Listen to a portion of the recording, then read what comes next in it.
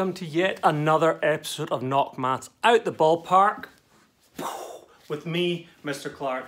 Hopefully you've seen all my other times table videos and you've tackled them in order, learning your 2 times table, then your 10, then your 5, then going on to your 3s, 4s, 6s and 8s, and then hopefully at some point you've hit my 6 fact challenge. I shouldn't say my 6 fact challenge, thanks to Ben Harding and Big Maths for giving me the use of the term. I should say, maybe you haven't given me permission, but I don't care.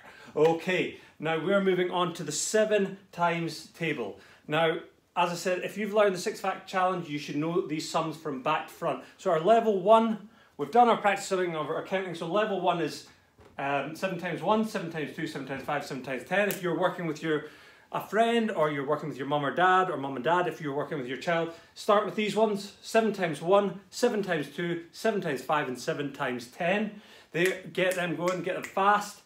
7 times 3, 7 times 4, and 7 times 6. That was the next 3 times tables that we started working on. And then I'm giving you the final one: 7 times 7, 7 times 8, and 7 times 9. If you work on these in that order, you will get quicker and quicker with your 7 times table, okay? As I said, the most important thing is doing your 6 fact challenge, because remember, you know these sums backwards. 4 times 7 is the same as 7 times 4.